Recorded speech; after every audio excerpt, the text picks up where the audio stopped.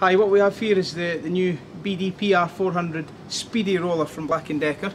Now when we get out of the box here, just comes a couple of parts. All you need to do is simply attach the head, like so.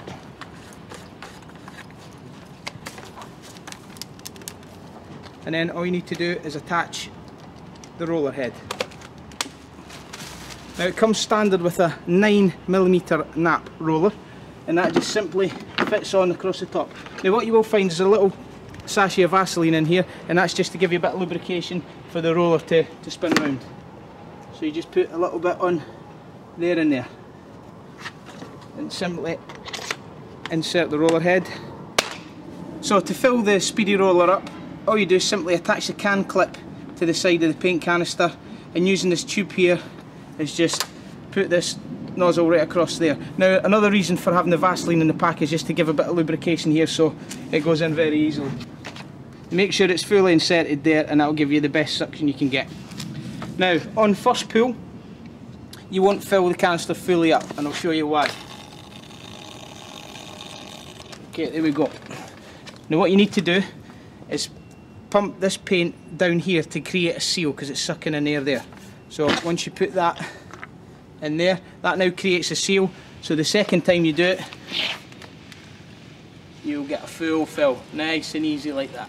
Now what you also have is a splatter guard, so especially useful when you're painting above your heads, such as ceilings, and that just simply clips on the side of the roller here and in there, and you can obviously adjust that 360-degree rounds depending on where you're painting, and that's us now ready to go. To use it, you simply use it like you would a silicone sealant gun, and that pumps the paint into the roller head, and you'll see it changing colour in a minute.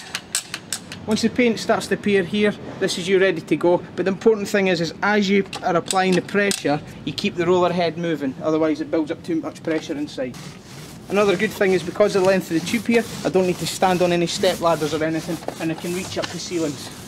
It's very, very simple to put this back into the canister. Simply attach this nozzle here the way you would do to fill it up, and rather than pulling, you just push the nozzle, and that puts all the paint from the tube back into the canister, so you're not wasting any paint.